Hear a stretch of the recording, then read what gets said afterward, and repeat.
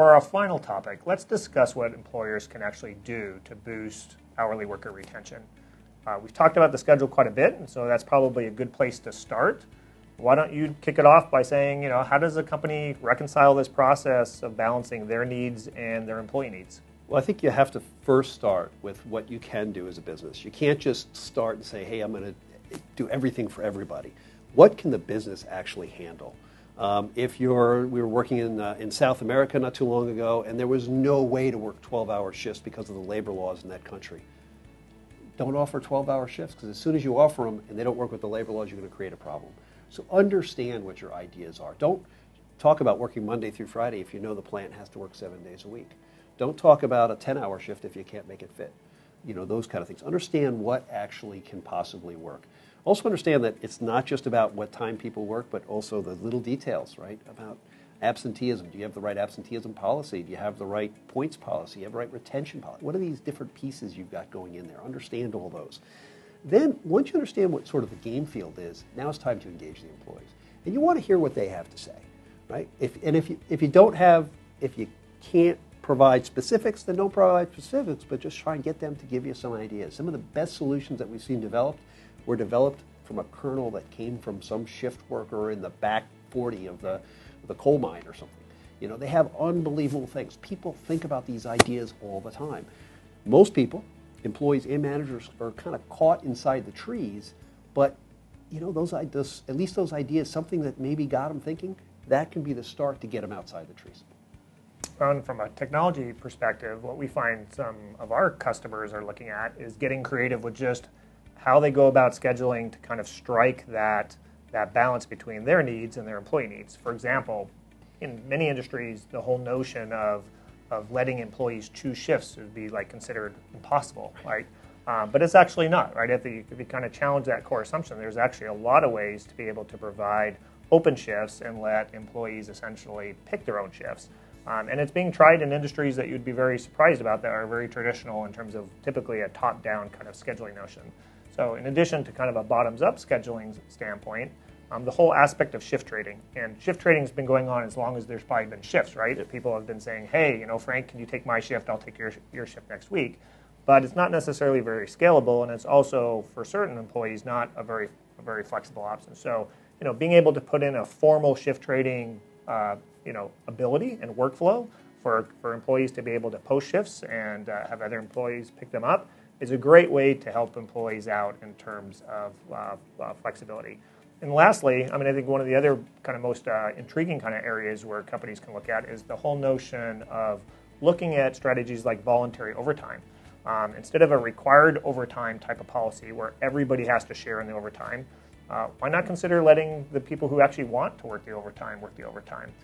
We have a customer that actually struggled with mandatory overtime. That's how they approach their overtime practices. And then they decided to get a little more innovative, and they went to a completely volunteer overtime that you just sign up if you want overtime. And the results were great. They actually increased the fill rate of overtime shifts to almost 100% every single week, and the employees that wanted the hours got the hours. So that was a great example of a win-win where the company got overtime filled, and employees who wanted to work them made it work. Sure, and every company has individual, depending where you're at, from an overtime perspective, they can make sense. Might not make sense for everybody. There are some companies where I got to get the work done, so doing all volunteer might not work, right? So it depends on where your industry is, but certainly adjusting those little rules matter. And I would say, we talked about the trees and the forest.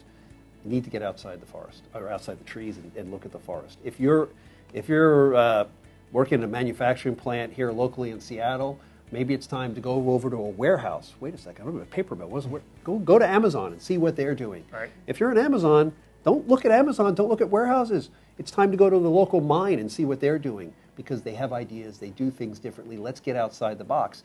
Maybe I think we can't do voluntary overtime, but maybe the answer is I can. Right? And overtime's a great one. The right schedule allows you to do that. It's not just the tools, but it's also, do you have holes where you can work? Because remember back to that company that was working every week and overtime on the weekends. Guess what? On Saturday, I can't take your overtime because you're here too. Right. But if we have ways in which we build in holes where maybe I'm off, and now you can fill in, or you're off when there's an overtime thing, and so now you can get more. And if you get more and I get less, then I'm happy, you're happy, because we do know in most workforces there are the overtime hogs and the people who don't want it. And that's no negative on anybody, just the way they are. Right. And let's go ahead and allow that kind of, the preferences to bubble up.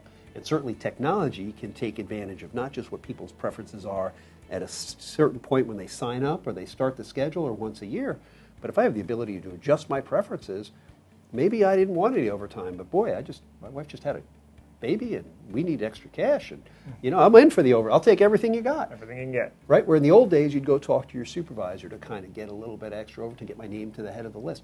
In a company of 1,000 people with moving parts as fast as they are and supervisors moving around, you can't do, word of mouth only goes so far, right? And technology unlocks that word of mouth piece.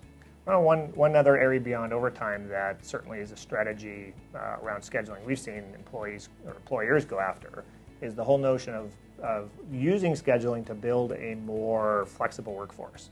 So, the chicken processing plant that you had mentioned, we have a similar client in a similar space that really was challenged with being able to reach their production capacity. And they actually used scheduling to their advantage. They started creating much shorter shifts, like little blocks, like 2-3 hour shifts.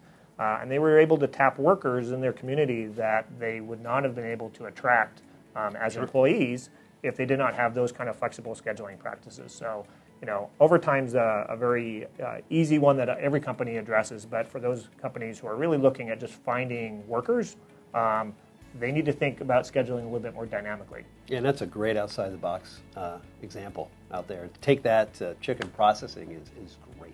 You need the tools out there to do that, but certainly, wow, that has implications across the board. Not for everybody. Right. And for any manufacturing guy listening to this or gal listening to this, they're probably going, wait a second, it would never work. But really, if you could find employees where we've seen that happen, how about retirees, right? Where I don't want to work a full-time job, I'm retired, but I'll come in during the peak season for a couple hours a week, or especially if I can sign up for the shift. There's obviously a lot of complexity in that. Sure. But if we can solve that problem, we can meet the company demand, and we can make employees happier, because if you're coming in and covering 4 hours for me as a retiree, it's 4 hours that I don't have to, maybe during the summer, I don't have to work those 4 hours on Saturday. I get time with my kids. I'm happier. Good point. Right? Yep. So can you employ these strategies without technology? Well, one of the problems with employing without technology is you can solve a problem today. So I've been a consultant for a long time, and I can tell you we can solve scheduling problems perfectly, as well as any piece of software. But it'll take us a couple weeks, and we've solved the problem today, but that problem is old in an hour from now. It's dated. Yeah. It's dated because things continue to move. People's preferences change, the business changes. So what we find is when we put in a solution, really having a technology will lock in that solution long term. Because you think about, management preferences change, time changes, a solution that you have today. We have clients working the same schedules that we put in the 90s or even in the 80s. That's a long time. But I think most companies, things do change, and you need to have the flexibility to change that, and you need to have something intelligent. And that's where the software with the right parameters in it really, really makes a difference. And then on top of that, there are some solutions that would be probably impossible. You mentioned the chicken plant with the 4 hours. That is a great solution.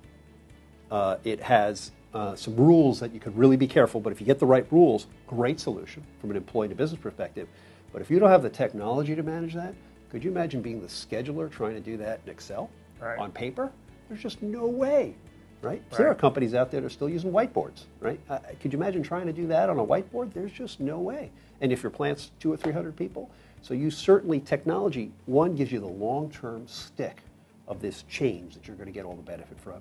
And the second one, it allows you to even more things that you couldn't do, no matter how interested you are in getting outside the box, but if you don't have the technology to support that. So yeah, no, great answers. I think the just kind of finishing up on that thought is you're able to do it at small scale, and you're able to do it at a point in time. But as you start growing and you start having workers in the hundreds or even thousands, it's beyond the scope of being able to understand employee preferences, especially as employee preferences change week to week and month to month. Absolutely.